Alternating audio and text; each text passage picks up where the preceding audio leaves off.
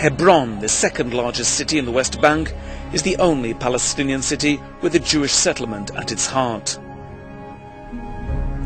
To enable the few hundred settlers to move about freely, the army has severely restricted the movement of Palestinians.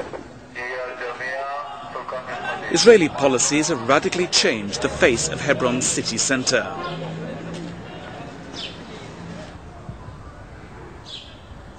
Only Jews are allowed to use main streets in the city. Palestinians are forbidden from entering them.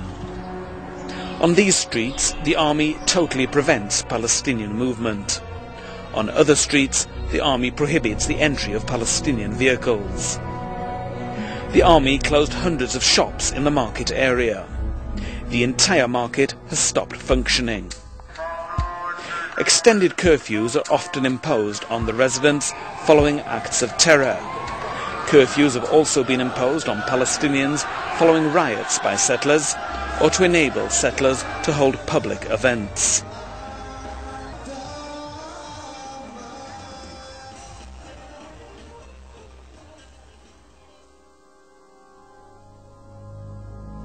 To allow a small number of settlers to carry out their daily routine, Israel has made the lives of tens of thousands of Palestinians intolerable.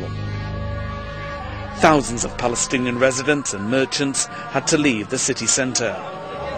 What was once a lively residential and commercial area is now a ghost town.